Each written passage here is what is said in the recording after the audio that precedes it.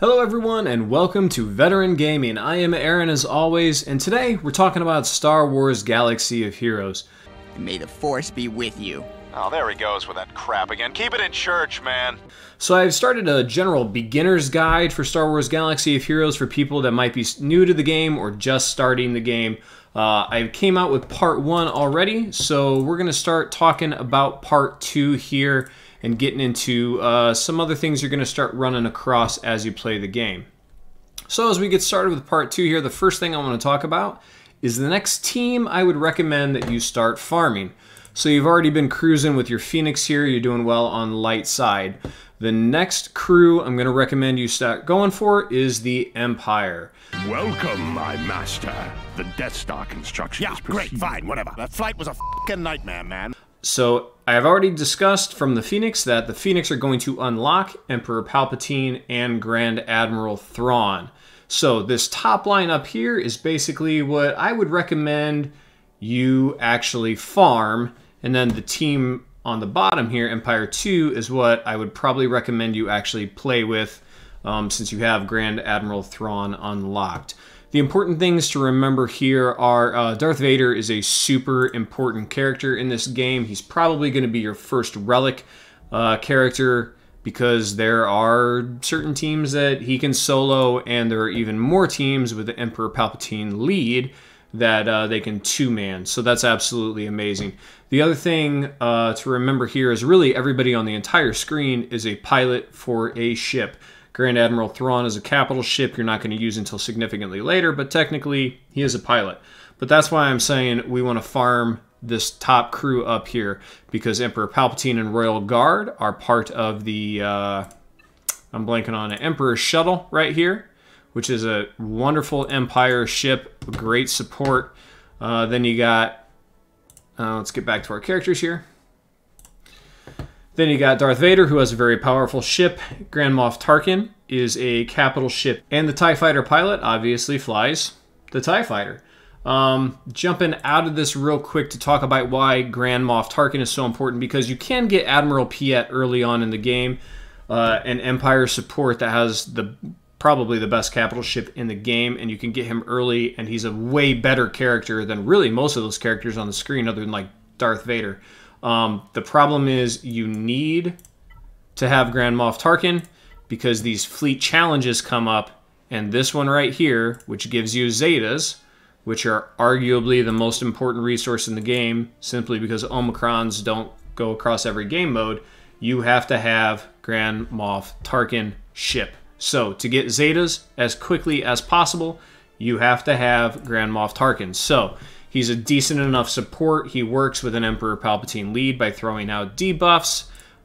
We need to have him, okay? Because we cannot miss out on getting these Zetas. So why don't we go ahead and jump into the 2 challenges now that we've kind of brought them up after talking about our Empire. So we get our challenges here. These are pretty much going to come. You don't need to stress them. The ability mats, all of these, the gear, it's all going to come. None of them are particularly difficult. With the 2 teams you're farming, you should get there pretty easily. And if you don't, it's fine. The challenges there are not something to concern about. The fleet challenges, once you unlock ships, the ship ability materials, as I've already discussed, is very important. You want to make sure you're getting those Zetas. Let's see, possible rewards. Here you go. You're getting the Zetas in the last 2 tiers as quickly as possible because you need a lot of Zetas.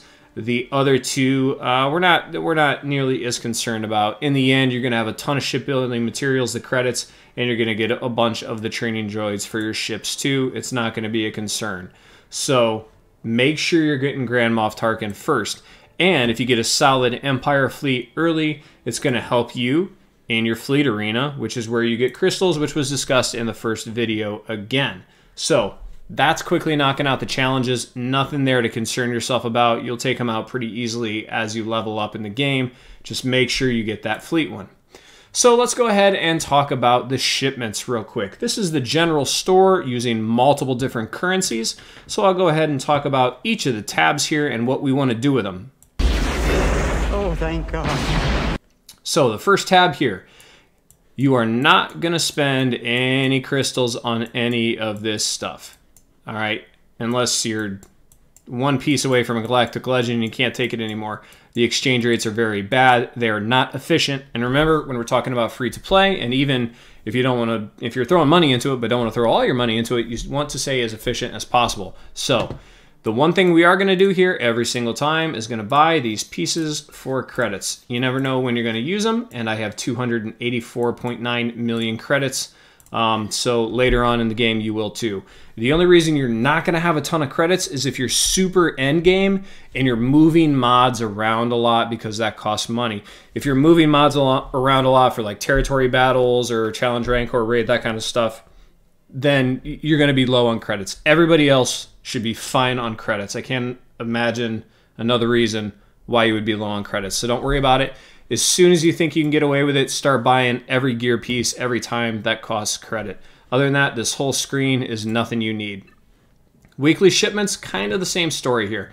These are going to be, one's going to be your typical credits, and one of them is going to be, it's not going to show me, but it's fleet credits. It's the same credits, but for ships. So I recommend buying those because in the end, you're going to have a ton of credits. And if you don't, or if you already have the character in the ship max, like I do, then it just goes to your shard shop currency, which we're going to talk about later, which is really important for gear. You can use ally points here to get some prestige or some chirotech. Now the datacrons are in the game. I kind of shy away from those and just spend them in datacrons. If you're not familiar with ally points, every time that you're doing a cantina, a light side, a dark side, you are getting ally credits, because when you go into the battle here, it's not going to show you because I'm out. Do I have enough fleet? Nah, you don't borrow from fleet. What about cantina? Nope, I got nothing. You know what? I'll spend a couple of crystals just to help out a little bit. Let's see. I actually want to spend them on something I'm doing, so bear with me for a minute.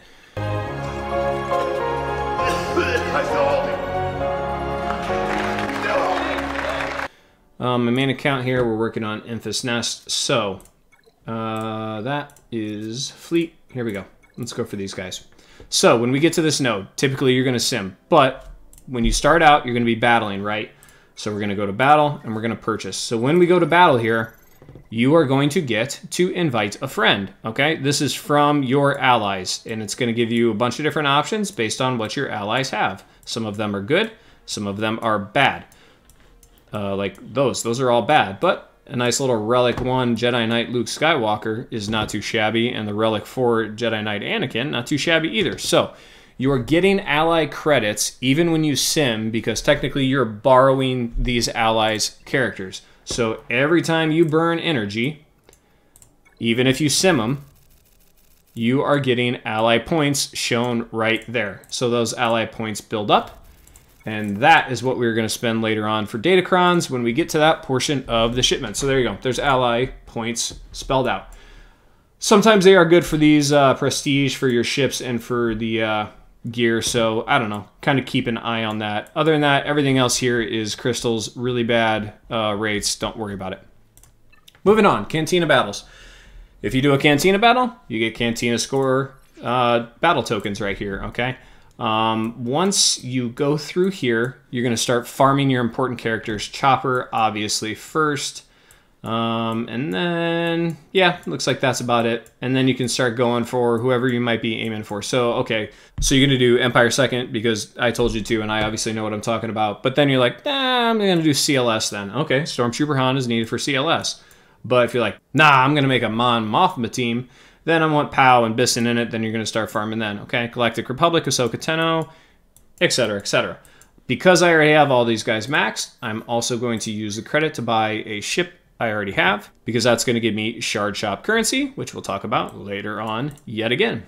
Guild activity, same thing. You're doing stuff for your guild, you're going to get these credit points. Here you can pretty much freely spend them wherever you want on some gear that you need.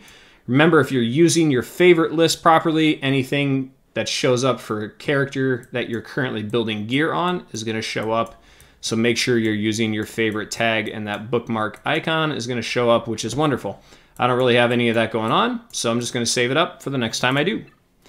Squad Arena, pretty self-explanatory. When you fight in Squad Arena, and your rank is going to give you these Squad Arena tokens. Prestige is very important because it upgrades capital ship abilities. I usually go with 1,000 Prestige, especially late game. Early on, you might need a little bit more Prestige because you're leveling Grand Moff Tarkin, Admiral Akbar, Mace Windu, Malevolence, and Negotiator as you come up, so you might want a little bit more. Now, I'm not really knocking out capital ships, so I only need about 1,000. Once I get to 950, 1,000, I stop doing that, and I start buying, that's right, characters I already have for Shard Shop currency. Oof, bet you guys are ready for that Shard Shop tab already. All right, Galactic War, you're getting these from Galactic War. Again, you got some good characters here. Zeb, who you're going to start out with. Some of these guys, Poggle is part of the Geo, Captain Phasma is part of SLKR, so there are some important characters in here also once you go ahead and grab them, and make sure you're getting your fleet shards too. All of these ships are very good, especially the Geo ships for Malevolence, so make sure you're grabbing those guys. Mods, I talked about this a tiny bit in the last video, I think. Only ever buy anything that has 5 speed on it, since speed is the most important, and the prices are not great here. So unless it's something you really need to complete a set, I think I have plenty of offense, and I don't know. I probably could, but I think I'm good on that. If it were like a speed one with a 5 speed, I'd probably nab it. But be selective here because, again, the prices are not great. All right, so here we go. Here's our fleet arena. This is the one place, other than challenges, that you can, well, it's the only place you can buy them. It's not the only place you can get them, but it's the only place you can buy Zetas. Cost 2,000 fleet a pop, so make sure that you're spending those when you can to get them built up, because characters like Galactic Legends are going to take like 7. The Revens take, I think, 3 apiece. So make sure you're hoarding Zetas as much as possible. And then make sure you're unlocking your fleet. And you can also get a couple of characters here, which is not too shabby. This is actually a place that you can get Darth Vader. All of these characters and ships and stuff kind of pop up randomly from a selected pool. Darth Vader does show up here, so make sure if you don't have Darth Vader at 7 stars, every time he pops up, you're using fleet currency to get Darth Vader. Moving on, guild events. You're going to get these from your territory battles, territory wars, both. Territory wars and territory battles, as well as a couple other things. And again, it's your capital ships for your guild event tokens 2. And it's like Gas and Darth Malik character shards for your guild event tokens 1. Hermit Yoda, Wampa, and then some gear. So use this when you can. I highly recommend always saving your Get 2 for Malevolence and Negotiator until you have them maxed. You only need to save your Get 1s for General Skywalker and Darth Malik if you're actually looking to get them. I think they cost 70,000. I think it's been a while since I unlocked them, but I think they cost 70,000 to fully unlock the two. Just one of them. It's 140 total. So when you are going to start the farm process to unlock those, I don't know, Uber legendaries, whatever you want to call them, make sure you're starting to save your guild event tokens. Moving on, Grand Arena. Obviously, you're going to get these from Grand Arena battles. I need those. I'll actually pick those up real quick. And these are pretty hard to come by, so make sure you're using them on gear you actually need. So here we go. We finally get to the Shard Shop. All right, it's about damn time. So when you hit level 85, you will still get shards for characters that you already have 7 stars. So instead of this just being thrown into the abyss, you get a currency for them here at the Shard Shop. And this is all about gear, and there is some very good gear here. So this is a good place to use Shard Shop currency. That's why all those other currencies, I'm not just letting them build. I'm putting them into Shard Shop currency so I can use them to get gear for characters I'm currently using. So very, very important shop once you hit level 85. Actually, it might even be once you have your first character 7-starred. I'm not sure. But eventually you'll get to this shop, and it's very, very helpful. And your Conquest. Eventually you're going to get to Conquest when you hit level 85 also. And you're going to be able to get Conquest characters and some gear. I typically, inside Conquest, there are... I'll probably make a video on this at some point, but there are vendors, and you can get relic materials for this Conquest, and that's probably what I would recommend as free-to-play. But we'll get into that a little bit more in-depth on a different day. And then good old Datacrons.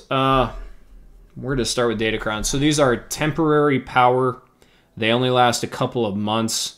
So you're not going to, as free to play, you're not going to want to invest a ton into them. But this is where I would use my ally points to get Datacrons themselves, and also the upgrade materials to upgrade Datacrons, especially if, so Datacrons are kind of unit specific or faction specific.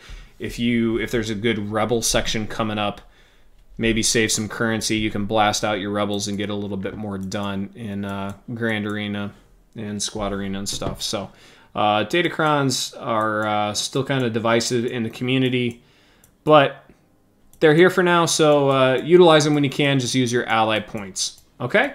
So there we go. That is walking through the shipments. That is walking through the challenges. Talking again about the next team you want to go ahead and farm. So I'm going to go ahead and call that a wrap on Phase 2 here of the Beginner's Guide on Star Wars Galaxy of Heroes. If you haven't already done so, please subscribe to the channel. It helps me out immensely, and that way you're not missing any upcoming tips, tricks, content, all that good stuff. Please give me a thumbs up if you're able and if you like the content. And as always, guys, have fun. Good luck. And I'll see you on the holo tables. So I got that going for me, which is nice.